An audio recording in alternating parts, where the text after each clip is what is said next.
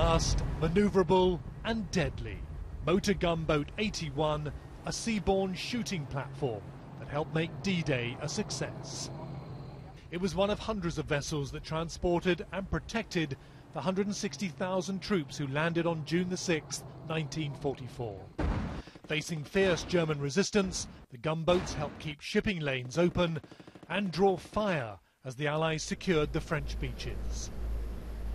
MGB-81 was one of around 20 gunboats that took part in the D-Day landings.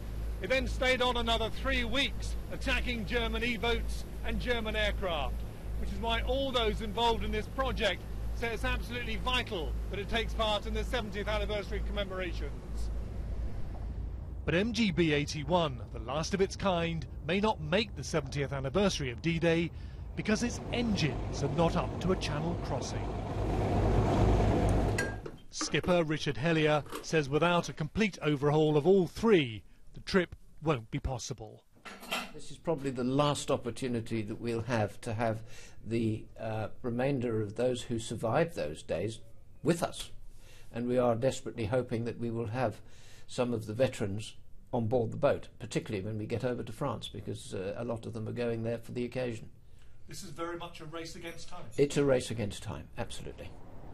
At least £100,000 is needed to get the engines ready in time.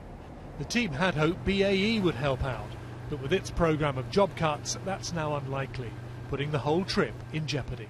We owe it to the people who lost their lives there, the ones who supported them, and the people who are actually there. It means an awful lot to them. It's a very evocative boat.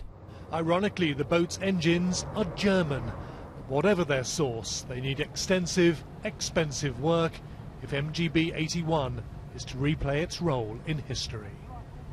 Duncan Kennedy, BBC News, in Portsmouth.